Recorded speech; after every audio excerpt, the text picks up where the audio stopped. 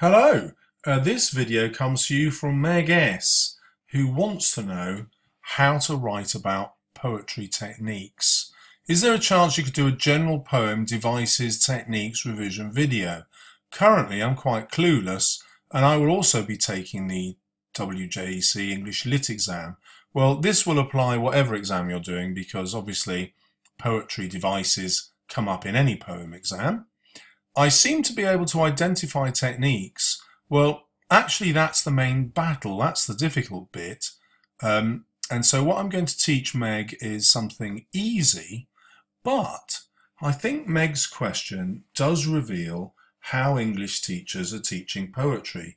And they do it by getting you to spot loads of techniques. Have you written about the simile, the metaphor, the alliteration, the assonance, the enjambment, the stanza, the verse, how many syllables there are per line, is it iambic pentameter, is it trochaic meter, all these things. Now you can learn about all of those things, but actually they don't get you any marks on their own.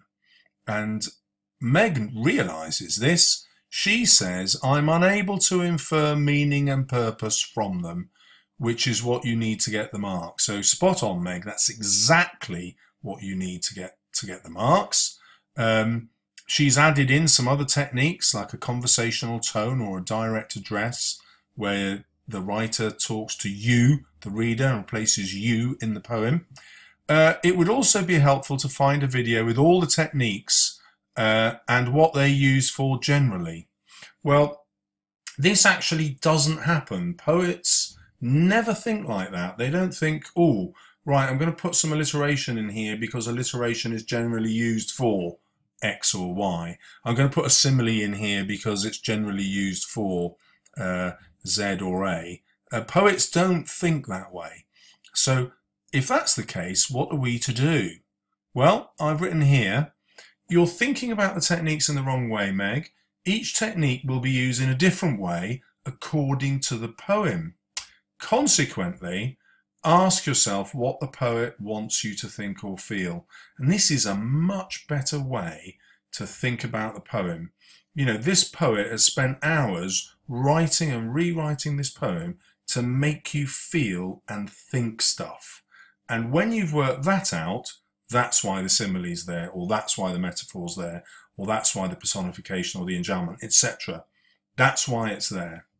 So this will tell you how to explain the technique by inferring meaning.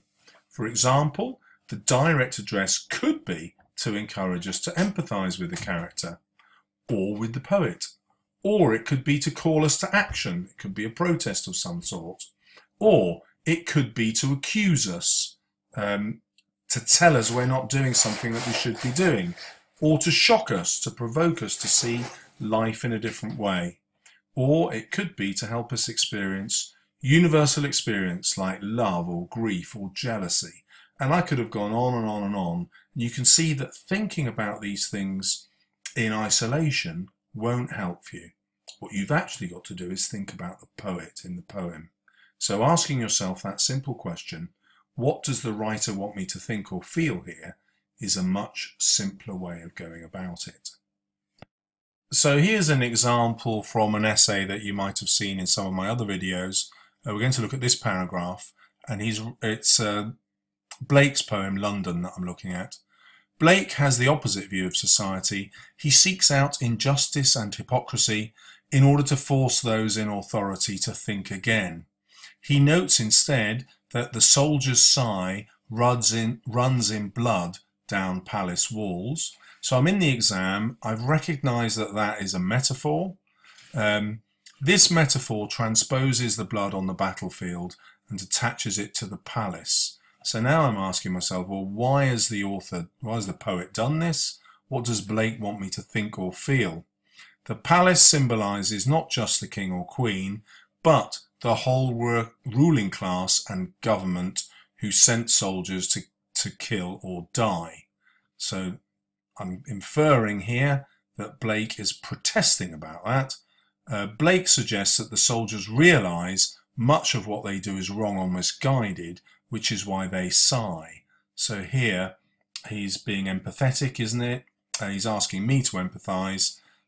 What's his point of view? Well, this could also be ironic, as though this is the hapless soldier's last breath, their life has been sacrificed not to defend a country, but only the king's walls. The ordinary soldier dies simply to keep rulers in power, and that's Blake's point.